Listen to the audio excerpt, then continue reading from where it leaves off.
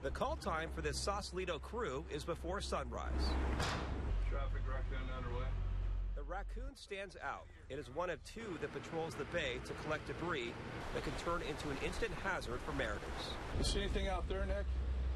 Nothing out there, just that one in front of us. Just look out to that sailboat right there. Captain Joe McCormick works for the Army Corps of Engineers. This boat has been their workhorse for over 50 years. Yeah, it's just a little board right there, but it's like following crumbs. You know, you follow the smaller pieces to the larger pieces. A lot of times, we'll come up on something that looks like maybe just a twig sticking out of the ground, and we'll find a 100-foot tree underneath it. And that's the real danger for the ferry boats. The unique profile of the Raccoon serves its purpose. It can be steered into floating hazards. So this is a very unique boat in the fact that you have this area that you can just let the trash sort of compile in. Yeah, kind of like the vacuum of the bay. The large hazards of up to 17 tons are reserved for this crane. It can pluck damaged boats or pilings the size of a telephone pole, like this one found near the old Alameda Naval Air Station. San Francisco Bay has been relatively clean and quiet over the past few months, but with the storms already moving into the area, the debris already being pushed around, and this boat is heading into its busy season.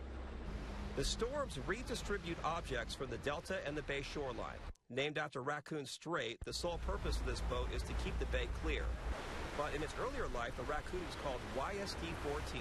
It had a different mission.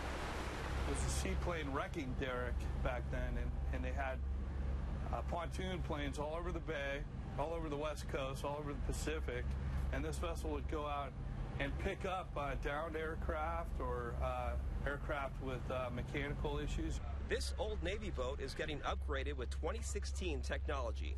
While in the shipyard for maintenance last April, the crew chipped through layers of paint to find this. I found the data plate with YSD-14, and when I looked that up on Navy records, I found out it was built in 1940 at Mare Island. And its story continues to unfold with the Discovery. This boat has been awarded numerous military medals, including the World War II Victory Medal. YSD-14 was transferred to the Army Corps in 1960 and has been a debris boat ever since. After 7 hours of prospecting the bay, the Raccoon returns to its Sausalito home. The hazards that were once in the water are moved to the shore and sorted. The day's catch amounts to 5 tons. And when you look at it like up close, it's just this could really cause some damage. That's right. You can see the steel bolt there, and there's another one right here. That's a steel bolt, That could rip into a vessel real easy. From hoisting airplanes in the 1940s to collecting hazards today, the Raccoon is not retiring anytime soon.